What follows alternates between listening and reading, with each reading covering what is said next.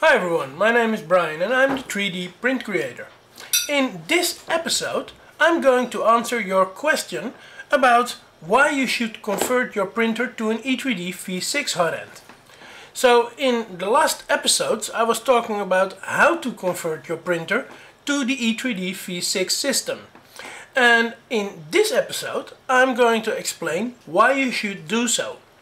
Well, let me first show you the original nozzle, that's this one, that came with your printer when you bought the Vinci Pro printer. With this nozzle you can print all kinds of PLA, ABS and even on slower speeds you can print PETG material with it. So it's a great nozzle, but it isn't changeable, so you can't change the nozzle whenever there is something wrong with it. You also have to be very careful when printing with abrasive materials, like materials that contain metals in them, for example bronze fill or copper fill or that kind of materials, because they can wear out your nozzle very quickly. Then there is this E3Dv6 style hot-end. This is a non-original version and you can choose whether to use an original or a non-original version of this one. And the reason why you should choose between those versions is because of the pricing. So let me first show you what I've got here. This is a drop-in cartridge which is designed by Bruce Walker. He also made the PCB that's inside here, and you can see how I made this in another video that's in the top right corner. Now with this drop-in cartridge I'm using the E3Dv6 system, and it's not an original which is in here, but you can choose to do so. So this is the original E3D ecosystem. So this is the E3Dv6 Hot-End and it costs about £43, and this is Great Britain pounds. So in euros this would be about 50 to 55 euros, something like that. And this is a very good hot-end that you can use for your E3D conversion.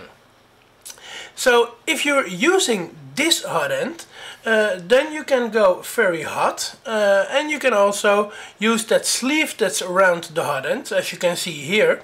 And this sleeve prevents the hot-end from cooling down when you're using a cooling system.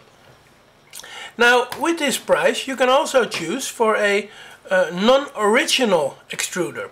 This is an extruder that looks like an E3Dv6, it's got the same dimensions and it's got the same interchangeable parts. The only thing different is that this is a non-original one, and I guess this is a little bit smaller in the heater block. So when you're thinking of a nozzle like this, you're thinking of about 7.5 euros. So this is way cheaper than the original. And why should you choose between an original or a branded version? Well, what I've got here is a non-original version. This is the very cheap one. And in a Vinci Pro printer this is good as well. The reason is because the Vinci Pro printer can't heat up your nozzle on a higher temperature than 260 degrees Celsius.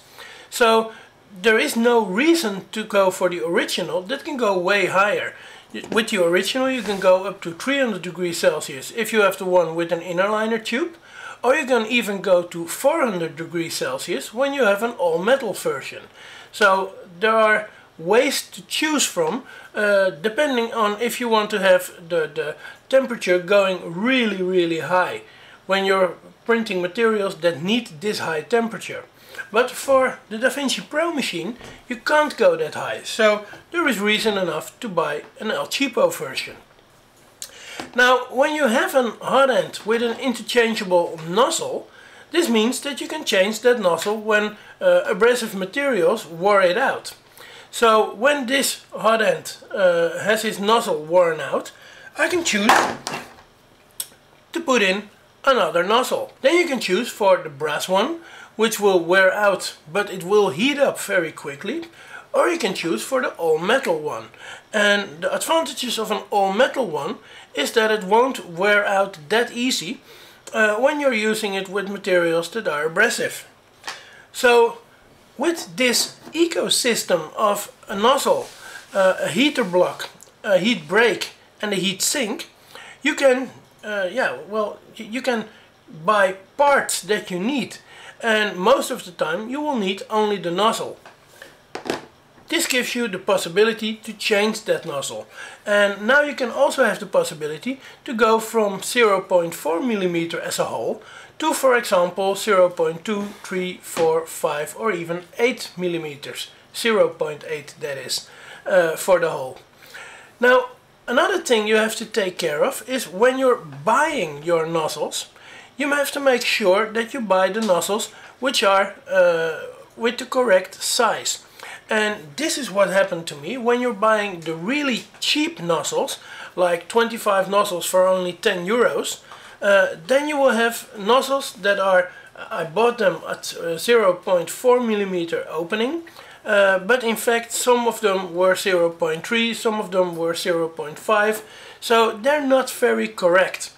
And I couldn't use all the nozzles. But then again, they were very cheap. When you buy more expensive ones, like the originals from E3D, then you pay about £4.5 for only one nozzle. This is about 5.5 euros. So you can buy a more expensive nozzle, but then you know it's a very good one.